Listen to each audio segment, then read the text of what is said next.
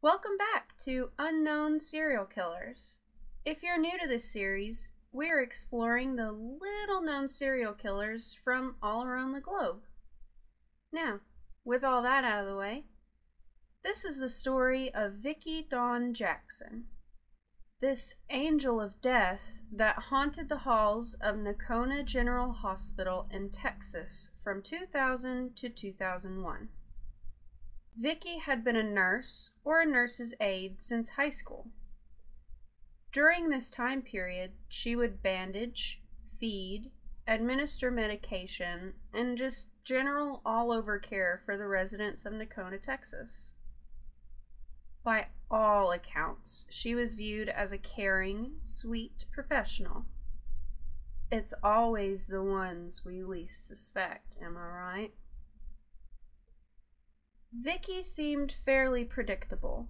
She would always stop by her local Dairy Queen, order her standby meal, a taco basket, enjoy her food, hop in her car, and make the short drive to Nocona General, a tiny 18-room hospital.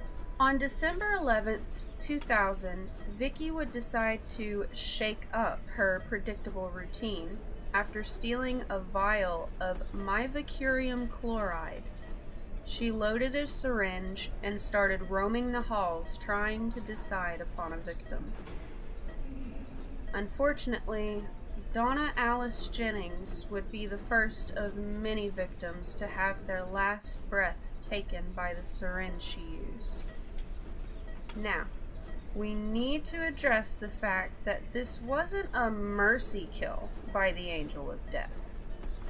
Kevin Benton, an investigator with the Montauk County District Attorney's Office, said in quote, "She wanted people dead. Lots of people. She wouldn't stop at just one murder either." Vickie even went so far as to poison and kill her husband's grandfather, personally tell him the news, then bring potato salad to the meal after the funeral.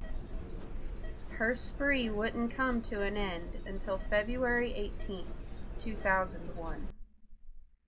Nocona General Hospital recorded an unusually large surge in patient deaths between December 2000 and February 2001. The ages of the deceased ranged from 62 to 100, so it's no surprise these deaths were chalked up to older age and natural causes. That is, until the hospital's administrator, Charles E. Norris, decided to contact a pharmacist about vials of mivacurium chloride that were found to be missing. During this time, multiple lawsuits were filed against Vickie. One lawsuit brought by 61-year-old Donnelly Reed, who claimed that Vickie had injected a drug into his IV tube. While Reed survived the ordeal thanks to another nurse who came to his aid, unfortunately would die 2 months later from pneumonia. The dominoes continued to stack up against Vickie.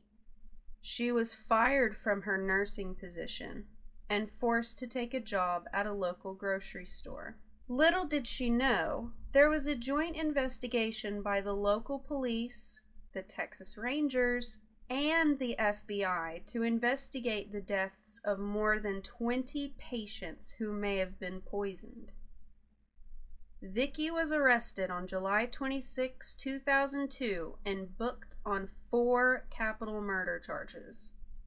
She was held on a $2 million bond while authorities continued to exhume bodies. In 2004, she was charged with 6 additional murders and her bond raised to $6 million. She remains behind bars to this day, with her earliest possible parole date being in 2042. What do you guys think? Have you ever heard of this angel of death, Vickie Jackson, before now? Let me know in the comments below. Be sure to subscribe for more unknown killers. Until next time, stay safe and alert.